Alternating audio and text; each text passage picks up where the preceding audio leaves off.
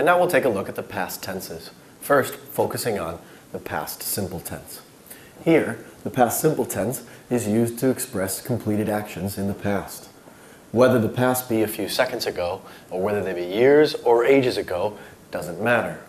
To make positive sentences, we have our subject, and the subject could be anything from I, you, we, they, it, he, she. And now we conjugate, or change our verb, most often by adding ed. For the negative sentences, rather than changing the verb, the main verb, we add our helping verb, again the auxiliary verb, in this case being do.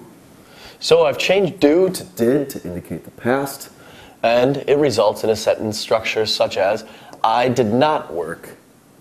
Now, did not is the full form. Obviously, we can contract this into didn't.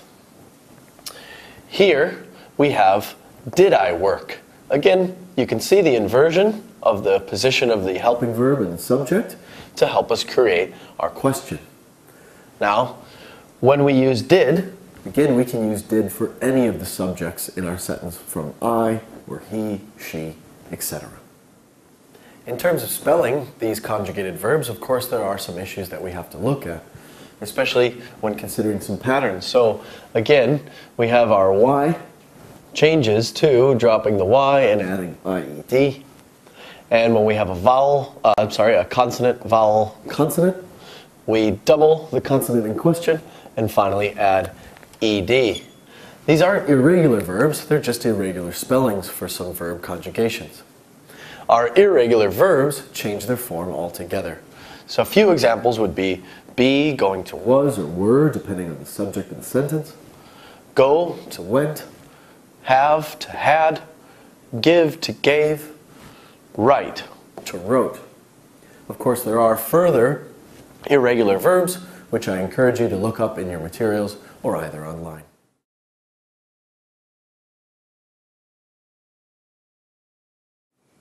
As previously mentioned, the usage for the past simple tense is when you want to talk about completed actions in the past at a definite time frame. So, we have sentences like, Mark worked last night. He worked in the past. When was it? Last night. We could also ask questions. When did Mark work? Although the time isn't mentioned in the question, what we're implying is the time will be mentioned in the answer. And by saying, when did Mark work, we're indicating that it is in the past, rather than saying, when does Mark work, which would bring us back up into the present.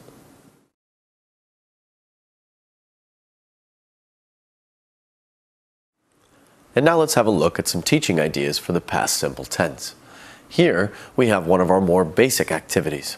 It consists of a series of pictures that the teacher would have cut out before class. The teacher will then put students into pairs and ask them to create a story about somebody's day that they had in the past, yesterday or last weekend. So the students, using their own imagination, will put the pictures in any order they choose, and then the teacher will ask them to piece it together, making statements in the past simple. So they could start off with, she woke up and had a cup of coffee. Then she wrote a letter to her friend. So on and so forth until probably ending up with, and then she went to bed at 9 o'clock. That's the version of the activity we previously looked at. Now, what we have here are more complicated verb structures, especially with the irregular verbs such as wake and see. Again, we'll challenge our students to have a look at the various prompts and to order the pictures so as to make a story. Here, the focus will be on making a narrative story using the past simple tense. Hopefully, after a certain amount of time, our students will be able to create their own story and then present it to the class. If we have even a higher level group of students, we could have the option to erase the prompts, simply give the students the pictures, perhaps a title to the story as well, and leave it to them to create a story all on their own. In this Mildural activity for the past simple tense, we'll be using a two-stage activity. Basically, first, we'll have our students guess how many people did a certain thing in the past. Our first example here is find out how many people watched television last night. Number 3, find out how many people used the internet yesterday. So, again, we'll have our students guessing the number of people who did that in the class. Once that's finished, we'll have our students get up and go around polling the class, asking how many people watched television last night, how many people used the internet yesterday, so on and so forth.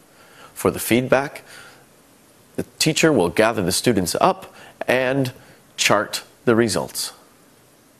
For our adult students, looking at the past simple tense, we could have them creating resumes or CVs. Here, they would be writing down personal information, such as where they were born and where they went to school. Of course, they would be adding in their work experience, such as I managed, or I filed, or I calculated.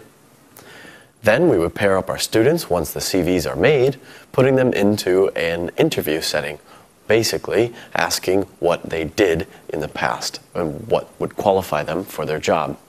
For a feedback session following this, we could get our students into small groups, sharing their CVs together.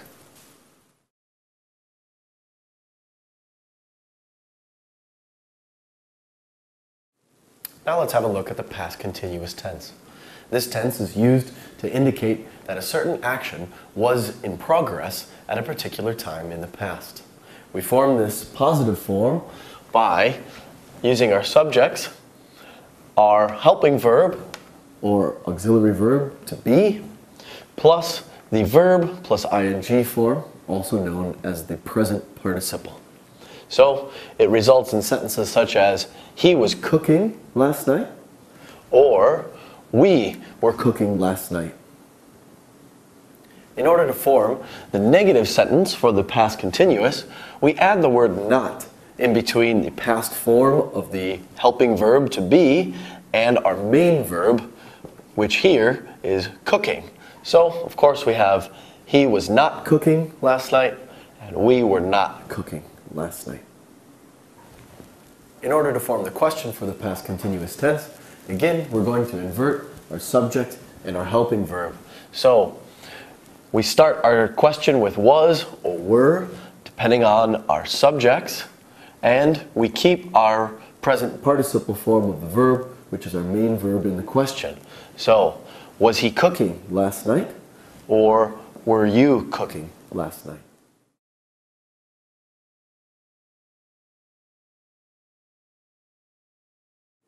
The usage for the past continuous tense is expressing actions in progress at a time in the past. So, one example could be, I was cooking at 6 p.m. last night. I was cooking, it was an action that began, occurred, and finished at a particular point in time in the past, 6 p.m. last night. Now, I could also say, I was cooking when you called me. It's the continuation of an action that happened at a particular time. That particular time needs to be conjugated into the past simple tense, as it wasn't continuing. Rather, the cooking was continuing.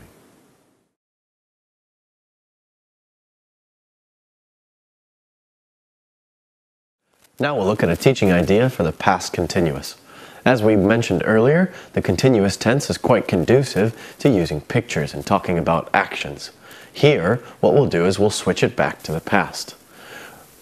In this activity, we'll cut up our cards before our class and give each pair of students a group of these cards. What they'll do is flip over a card at random. They'll need to choose a time and then create a sentence for what the people in the pictures were doing at that time. So, if they pick up this card here, a possible sentence might read, at 3 o'clock yesterday, he was studying. Bear in mind that the same activity can be used for different purposes.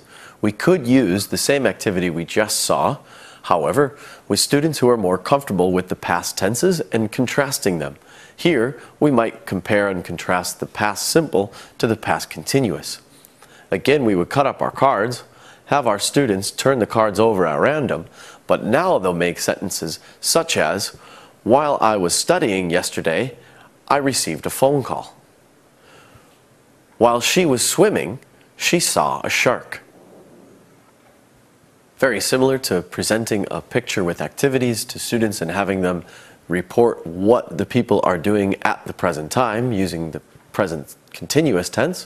What we'll do here is have the students do the same thing, but now we'll give them 2 or 3 minutes to look at the picture and try to remember what the people are doing before we turn the picture over and then ask the students to create sentences about what the people were doing in the picture. Hopefully, the students will be able to create sentences such as, a woman was bringing flowers to her mother. A man was pouring water. A doctor was showing an X-ray to the patient. Remember that most activities can be varied so as to increase interest levels. If you've got a nice competitive group of students who feel confident about their grammar, you could create the same activity but make it into a competition. So as to, after the 2 minutes of memorizing the picture, you turn the picture over and challenge each group of students to come up with more sentences than the other groups. At the end of it, you'll see which group came up with the most correct sentences and obviously give them their due congratulations. Working off of our previous mime idea for the present continuous, now we can use the same idea for the past continuous.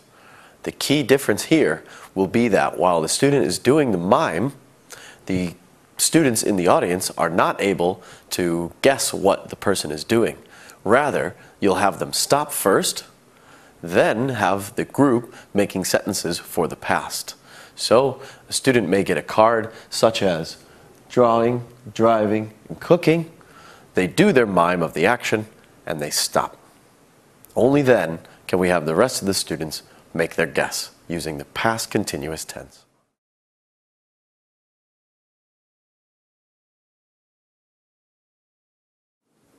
And now for the past perfect tense. This tense is used to talk about a past action and a related past action before that. In this case, we're relating 2 past actions to each other. We do so by using the auxiliary verb, again the helping verb to have, but because we're talking about the past, we conjugate that helping verb into the past. So we'll consistently use had no matter what our subject is for the sentence. The other critical part of the formation of this tense is the fact that the main verb needs to be put into the past participle form. Here we've used a regular verb to finish and we've added our ed. The results are sentences like Sue had finished, negative, Sue had not finished. We can contract had not into hadn't. And we can ask the question by saying, had Sue finished?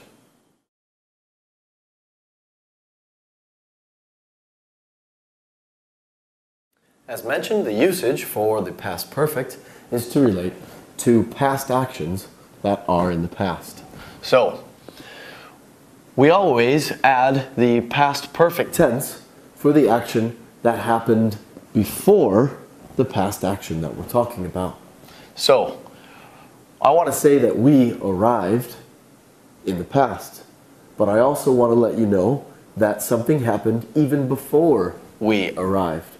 So, I use the past perfect tense, again our auxiliary verb to have conjugated into the past, as well as our past participle form of the main verb.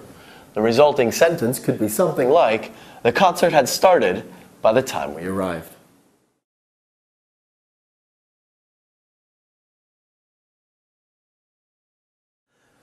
Now let's take a look at some teaching ideas for the past perfect tense.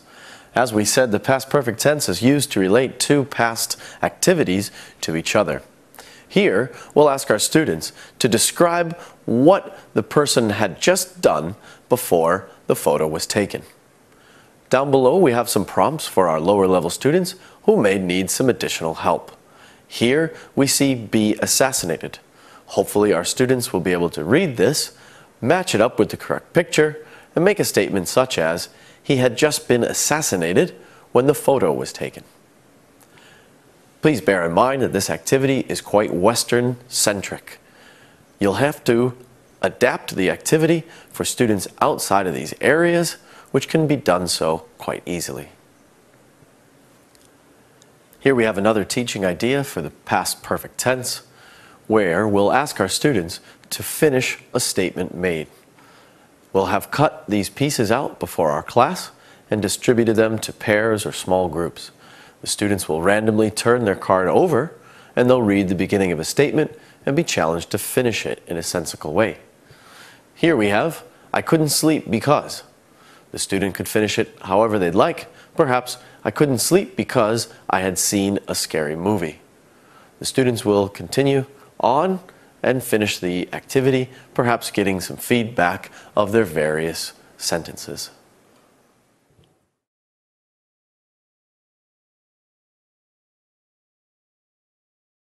And now let's take a look at the past perfect continuous tense. We'll obviously be talking about the past. We'll be talking about two actions. And here, we'll be focusing on the fact that one of those actions had been continuing at another point in the past. In order to form this tense, what we need are two auxiliary verbs. We need our auxiliary verb have conjugated into the past, so it turns to had.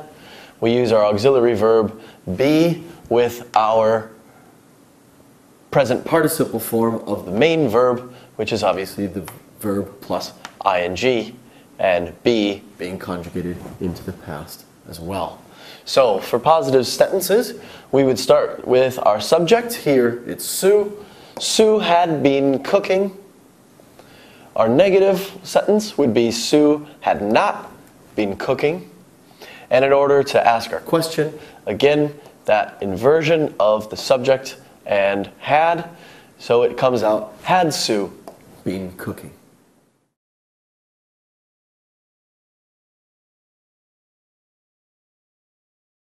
And now the usage for the past perfect continuous tense. It is as follows. Using it to communicate a continuing action in the past up until an additional action in the past. Here we have, Sue had been cooking for 3 hours before we ate lunch.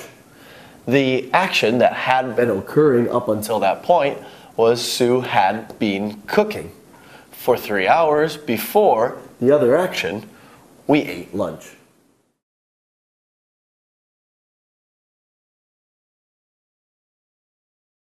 Now we have some teaching ideas for the past perfect continuous tense. Now, very similar to the idea for the past perfect tense, we'll be using an activity where we have a prompt for a student and we'll encourage them to finish the prompt in a sensical way. Now, using the past perfect continuous tense. So, if they read a prompt such as, I didn't go out, perhaps they could say, I didn't go out because I hadn't been feeling well. She failed the exam because she hadn't been studying enough. You may have noticed that these types of sentences can be finished with the past perfect tense. That's okay. However, we will encourage our students to use the past perfect continuous tense as that's the language point being explored. This idea for teaching the past perfect continuous tense is simply an adaptation from the same idea used to teach the present perfect continuous tense. Here now, we'll have a student come up in front of the class, receive a certain prompt, make an announcement, and the rest of the class will guess as to what the person had been doing before something else happened in the past. Now, here, yesterday you were crying because you had been watching a sad film. Our student would simply come up, read the prompt correctly as, yesterday I was crying because, and allow the rest of the group to guess as to what was happening. Some example guesses may include, You were crying yesterday because you had been fighting with your boyfriend. Or, you were crying yesterday because you had been chopping onions. So on and so forth. Please bear in mind that certain tenses aren't used very much within the English language. Two of these include what we've just been looking at, the past perfect and the past perfect continuous. As we don't use these tenses very often within English, we're quite limited to the number of activities we can use to practice that tense. Let's now have a quick review of the past tenses. Here we have 4 very similar example sentences, each using a different past tense. This should allow us to be able to look at the differences in usage between these tenses. First example, when I arrived, John cooked. When I arrived, John was cooking. When I arrived, John had cooked. When I arrived, John had been cooking. In the first example, when I arrived, John cooked. If we look at John cooked, this is the past simple. The structure is quite simply the subject plus verb in the past tense. The past tense verb is usually just formed by adding ed to the end of the base form. However, again, there are many irregular verbs, such as go would change to went, be to was or were, know to knew. Again, there are no rules for this, and they just have to be learnt individually. The past tense here, as we can see, is used for completed past actions. I arrived in the past, and John cooked in the past. They give us the order in which past events happen. I arrived first, and then John cooked. I woke up, and then I got up. I had a shower, I had breakfast, and went to work. So the past simple is very useful for ordering actions. The second example sentence, when I arrived, John was cooking. John was cooking is in the past continuous tense. Here the structure is subject, John, the verb to be in the past tense, which is was or were, plus the verb with an ing at the end. The past continuous tense is used to describe an action that was in progress at a specific past time. Here, in the example sentence, the cooking was in progress at the time I arrived. This differs from the first example sentence, where I arrived first and then John cooked. In this example, the cooking had already started and was still in progress at the time I arrived. In the third example, when I arrived, John had cooked. John had cooked is the past perfect tense. This has the structure subject, here John, plus had, plus past participle, here cooked. Past perfect is used to express the past in the past. In other words, an action that happened before another past action. When I arrived, John had cooked. I arrived in the past, and I want to say what happened before that past time. So I have to use the perfect. The fourth example sentence, when I arrived, John had been cooking. This is using the past perfect continuous tense. John had been cooking. This has the structure subject, John, auxiliary verb had, another auxiliary verb been, and then the verb plus ing. The past perfect continuous tense is used to express the duration or continuity of a longer action in the past before another past action. As we can see here, when I arrived, John had been cooking. The cooking had continued for a period of time before I arrived.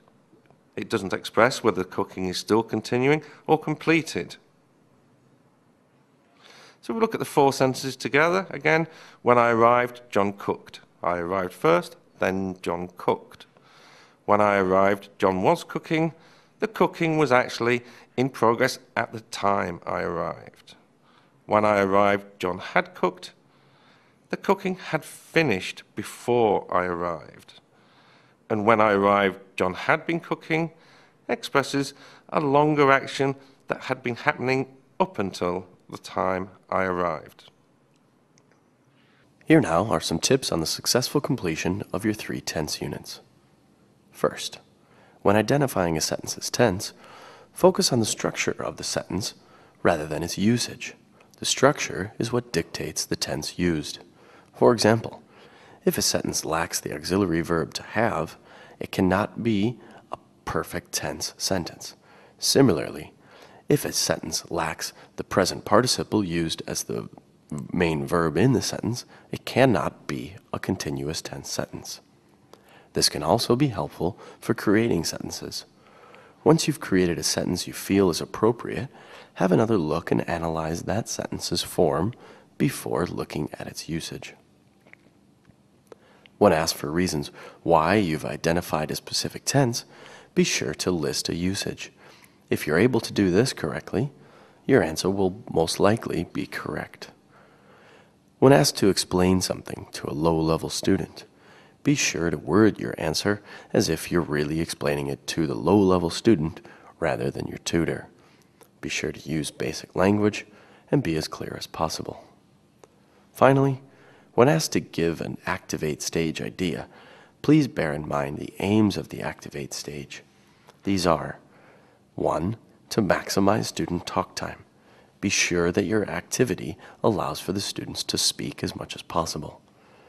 Secondly, be sure that the students are using the language freely and in an open-ended way so as to maximize or improve fluency. 3. Focus on the target language. We always want to be ensuring that our students are using the very language point that we've been explaining. Finally, keep in mind that these shouldn't be worksheet-based activities where the worksheets are more useful for the study stage rather than the activate stage.